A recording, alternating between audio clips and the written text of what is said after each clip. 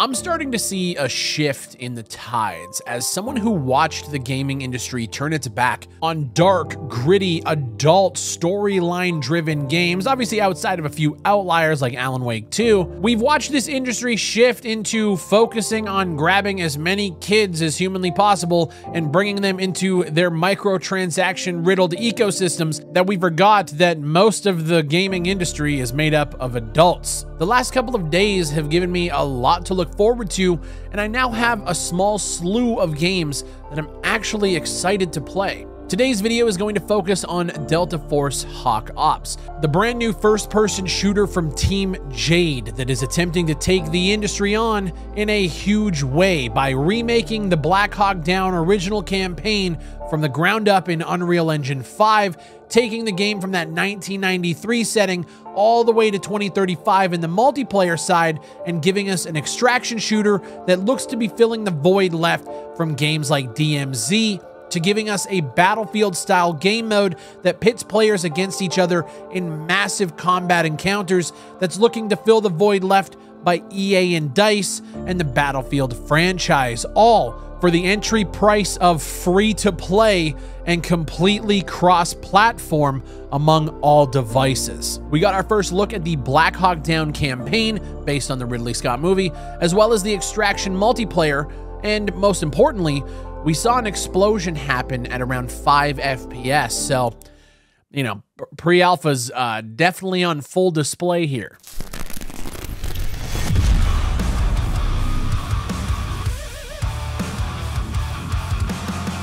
Now, I know when I first started talking about Delta Force Hawk Ops, a lot of my audience wrote the game off completely because of this. Recon arrow out.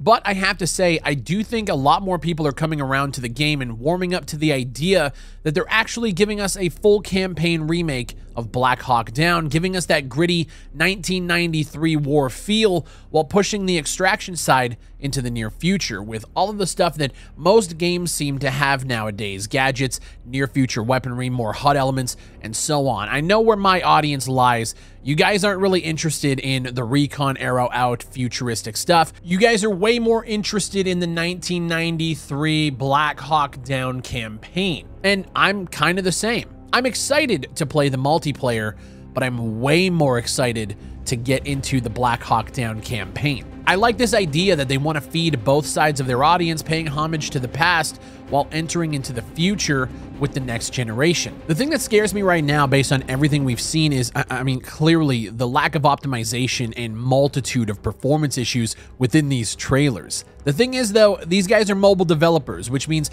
they have a lot of experience optimizing their games for the lowest of low system requirements, which means there's absolutely no way this game is going to come out and run like dog shit, right? Right? All jokes aside, the Black Hawk Down trailer starts with a group of soldiers walking through a civilian household. I do wonder if these are AI teammates. I would love to play the game in co-op. Okay, please, thanks. The civilian children move out of their way. Everyone's looking scared. They're probably smelling the GPUs melting, and it's freaking them out. We see at the bottom that this portion of the game is set in Somalia, East Africa in 1993. We get that nostalgic logo reveal as they move into the streets, and we get a sick overhead shot while riding in the helicopters. Guys, if you're looking for an experience like this right now, check out 6 Days in Fallujah. Not sponsored, but it does go on sale quite often, and I think most of you would like the game at a very nice discount price. Helicopter lands, and this is where we start to see the FPS drops begin. Civilians are running out of the way. Right now, visually, I think the game looks fucking awesome. We get some combat shots, kicking in a breach door and yelling at people to get down. I'm guessing we're gonna have some sort of command system for things like this. We get more combat shots, and then we get the grandest shot of them all. Mounted turret position. RPG comes from the top right building, and we see the biggest frame drop I've seen since the N64, and the trailer fades to black. Probably the GPU renderer giving out. But is it? We then get a couple of night shots in the game. I think, just take the performance issues out of the way. I think the game looks really, really good. Switching focus to the multiplayer extraction side, we get a nice pre-rendered overview of the mission happening within the trailer, where the team is tasked with extracting a mandel brick from a location known as the Tourist Center. The pre-rendered cinematic is giving me major World War III vibes, but eventually we get to the gameplay itself, where we get some pretty basic co-op combat as they infiltrate this center. We see the canted aim to take out the guy behind the glass, and then, oh, what's this? It's a flamethrower because, of course, it's a flamethrower guy. You have to slide around his backside and shoot the tanks on his back to destroy him because, of course, that's what you do. They get up to the Mandel brick and they kill someone walking here. What the fuck happens to his body? I thought these were AIs, but I think they're trying to portray like, hey, this is another team coming for the same thing. But you can see they go into this down state almost instantaneously when you're shooting them, and it looks fucking janky as hell from the player's perspective of who's actually shooting. But yeah, taking the performance issues out of the equation, because hopefully the game's gonna eventually be smooth and buttery, the gameplay doesn't look that bad. It's on a AAA level with visuals, animations, particle effects.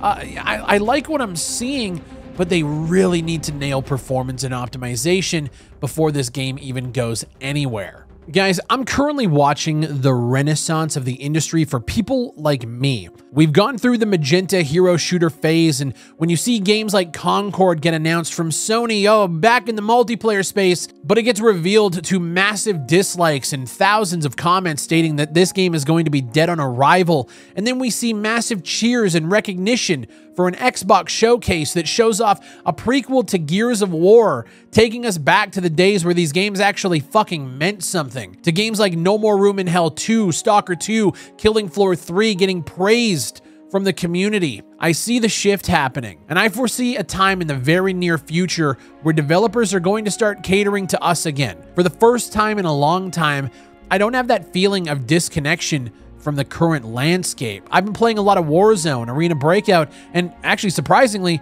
some Battlefield 2042, just trying to bide my time and enjoy games where I can. But I do feel like the next 2 to 3 years are about to be really, really good to us. It's been a time of extreme patience and times where I felt like my passion and my hobby that I've managed to turn into this career has essentially told me to kick rocks, and that it no longer wants people like me in the space. Guys who love basic, grounded, gritty experiences. Watching showcase after showcase where we just see more and more of the same looking stylized, cartoonish games, shooters and cartoonish shooters. It's been tough. But this is the first time walking away from an E3 game show style weekend feeling excited for the future.